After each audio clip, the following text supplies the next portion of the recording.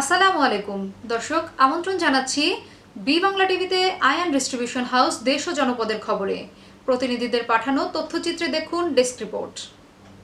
নাটোরের নলডাঙ্গা উপজেলা পরিষদের চেয়ারম্যান মোহাম্মদ আসাদুজ্জামান আসাদের চেয়ারম্যান পদ থেকে বরখাস্ত সহ গ্রেফতারের দাবিতে মানববন্ধন করেছে উপজেলা ও পৌর আওয়ামী লীগের নেতাকর্মী সহ সর্বস্তরের জনসাধারণ।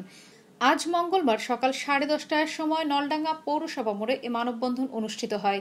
মহামারী করোনা ভাইরাস সংক্রমণ রোধে রাষ্ট্রঘোষিত ধর্ম মন্ত্রণালয়ের প্রজ্ঞাপনের বিরোধিতা করা সহ ধর্মমন্ত্রীকে নিয়ে কটূক্তি করার অভিযোগে তার অপসারণ, গ্রেফতার ও বরখাস্ত চেয়ে এই মানববন্ধনের আয়োজন করা হয়।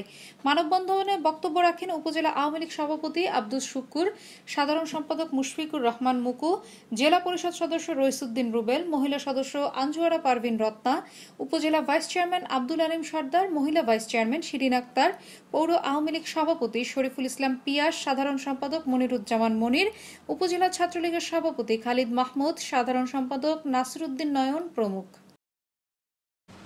সকল সংবাদ সবার আগে দেখতে চোখ রাখুন বি বাংলার পর্দায়। আমাদের সাথেই থাকুন।